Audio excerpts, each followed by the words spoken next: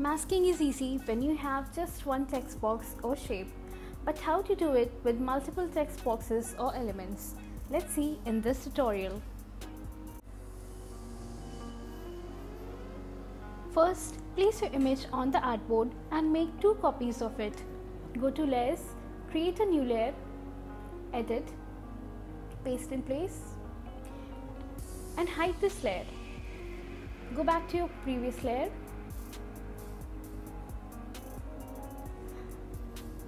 Now here I have 2 text boxes and 1 shape. We have to combine all of them together. Select one text box, right click on it and go to Create Outlines. Do the same for this text box too. The shape is already in outline, so no changes in this one. Now select all of them together and go to Pathfinder. Select Unite. Go to Object, Compound Path and select Make.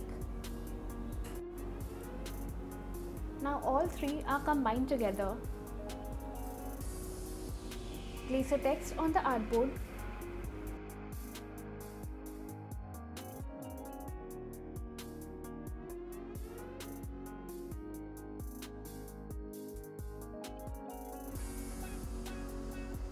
And make a rectangle behind your text.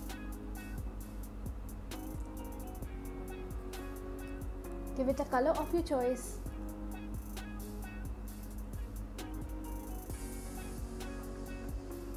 And place it behind your text. Now select your text and your image. Right click, make clipping mask.